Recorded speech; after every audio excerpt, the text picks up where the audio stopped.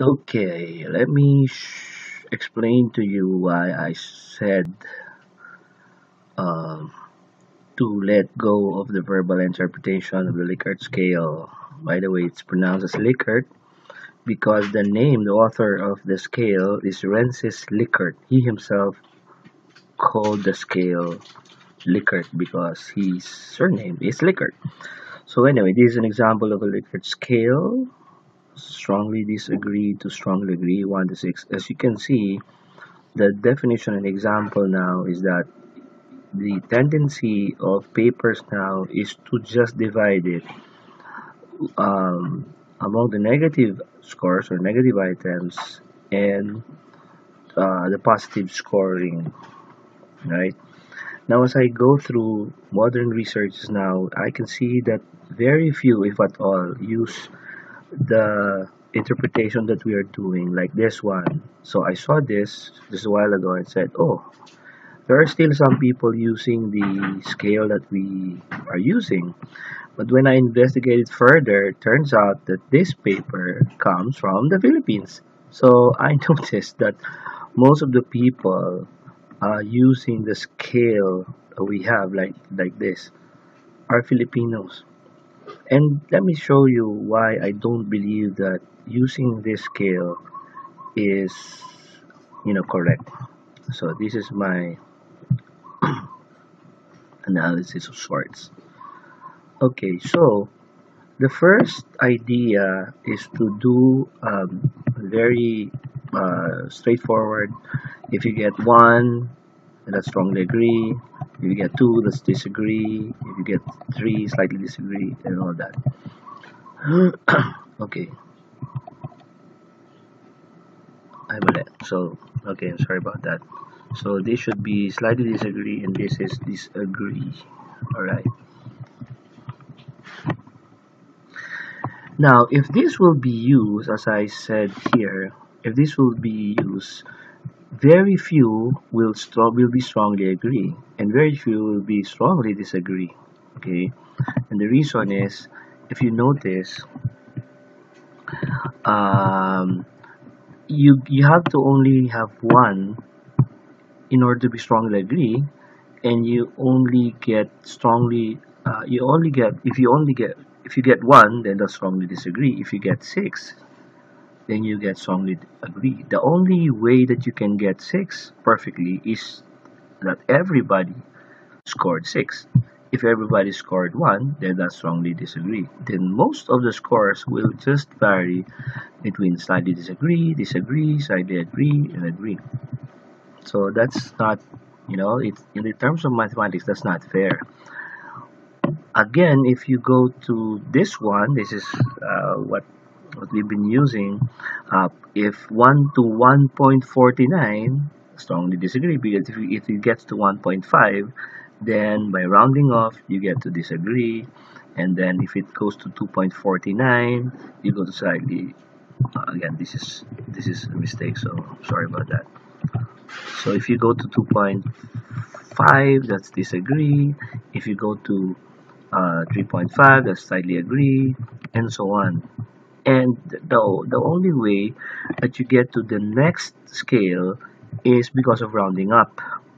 Again, if this would be used, not only would it be unfair because of the rounding up. Remember that the people who scored slightly agree meant that they slightly agree. All right. Those who scored disagree does not does not intend their scores to be slightly agree. But if you use this, then if it goes to a certain point, then you are interpreting it in a higher scale, which is unfair. Again, further, the distances are not the same. The strongly disagree has just 1.5. The area of this is only 0.5. The area of this is only 0.5, and everything is 1. So again, this will be unfair to both poles. Now, if you use the equality, the equidistant scale, which is I saw this in the paper of the marketing people. know, what they do is the distances are made equidistant. So the highest possible score minus the lowest possible score. So 6 minus 1 is 5, and then 5 divided by 6, because there are 5, this 6, there are 6 in verbal interpretation, then that will equate to 2.833. So what they do is just to add 0.83 to the previous scale. So 1 plus 0.83 is 1.83. If you add 0.83 again, then that's 2.67, and so on and so on and so on until you get to 6. So equal. All right, you solve the equality issue, the equidistant issue, but this is absurd because look at this example of mine. If there are 100 respondents and 80 scored 5 and only 20 scored 6, then 5 times 80 is 400, 6 times 20 is 120. If you add them, that's 5.2. 5.2 divided by 100 is 520 divided by 100 is 5.2, and they become strongly agree. But remember, only 80% scored agree. Only 20% scored strongly agree. But then if you use this scale, they become strongly agree.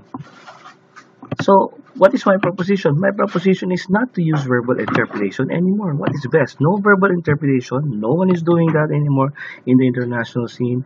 The scale is ordinal and non-continuous. They are discrete, and we are attempting to convert it to a continuous data. If it's non-continuous, why would you convert it to a continuous data? Most papers now in the international scene are reported this way.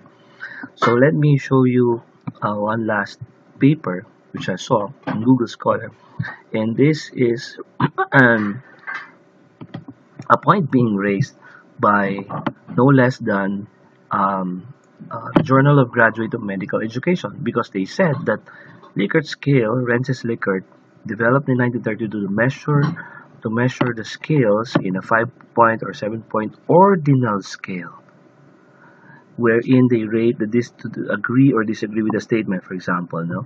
In an ordinal scale, responses can be rated or ranked, but the distance between responses is not measurable. The differences between always, often, sometimes, or frequency scale are not necessarily equal. So what he says here, one cannot assume that the difference between responses is equidistant, even though the numbers assigned to those responses are. This is in contrast to interval data, in which the difference between responses can be calculated, like, for example, if it is something. So in medical science, they don't like this. So that's why they did this kind of a scale. How severe is your pain? There are only two poles. No pain, worst pain imaginable. Then the patient will just score somewhere in the middle, whatever. So you don't attempt to convert it into a verbal interpretation scale, because it's not verbal, it's numerical. So you have to just stay with the numerical interpretation. If it's 3.5 out of 6, then just report 3.5 out of 6. You don't have to convert it to an ordinal scale because it is continuous. I mean, in the scale given here. So, this is my proposal. Don't convert it to the verbal interpretation. I learned about this when I was still in student services. Somebody from my students, they were in the library, and someone from UP came in, saw one paper, and they laughed at one of our papers because of this, because of the scale. And this is, sometime in 2008, 10 years ago already. So I've been telling this over and over and over again. Still, I can see a lot of papers using this kind of scale. Let's lose that kind of scale. The verbal interpretation is not being used anymore in most international conferences. So let's lose that verbal interpretation, at least in CBA. So that's it. Thank you.